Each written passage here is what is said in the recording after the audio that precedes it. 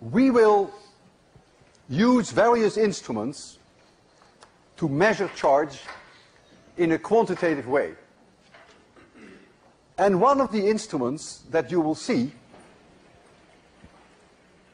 we will use it often in the lectures that are to come, is called an electroscope. It's a very simple instrument. In general, it is just a conducting rod. It could be aluminum, metal, and at the end are two pieces of tinsel, two pieces of aluminum foil, and often there is a nice knob here.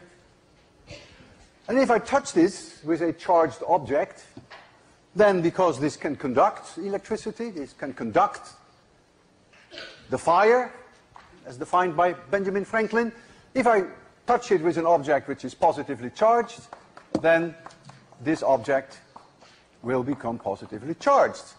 If I touch it with an object which is negatively charged, it will become negatively charged. And you see now here, these two very light pieces of aluminum foil will repel each other. And so you will see that this shows a certain angle. And the more charge there is, the larger that angle. So that gives us a way of doing some quantitative measurements. There are other electroscopes which are not too different. Just one central rod, and they would have one leaf hanging there. And when you charge that one up, then this leaf will go out, and if the charge is more, it will go out even further.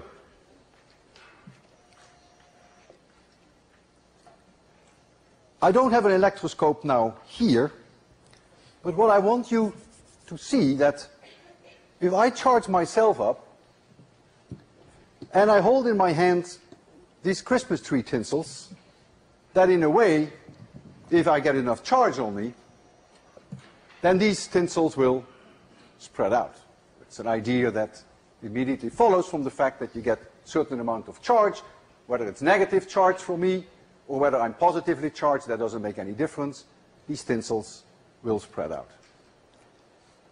And of course, the best way I can do that is by charge myself with the Van de Graaff.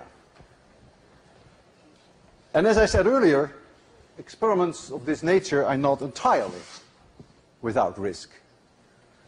And so there's always the possibility, of course, that I don't survive this demonstration. But don't worry, because in that case there will be someone else who will lecture 802, except he is not likely to show this demonstration again. So you might as well take a close look, because this may be the only time you will ever see it. So I will give you some nice light on the Van de Graaff.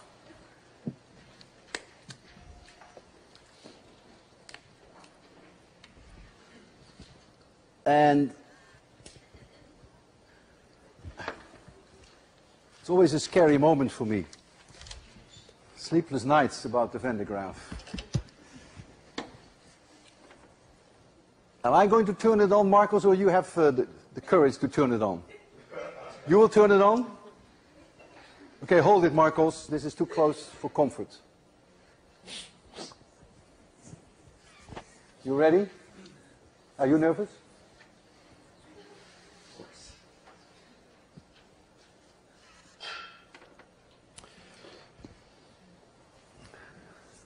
See you. So look at the tinsels. And try not to look at me, please. Go ahead.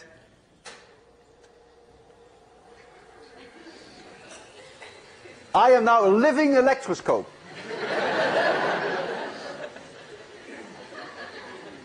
If the weather is cooperating today, and if I had long hair, you might even see that my hair would start to act like an electroscope. We can try that too. Why don't you throw it?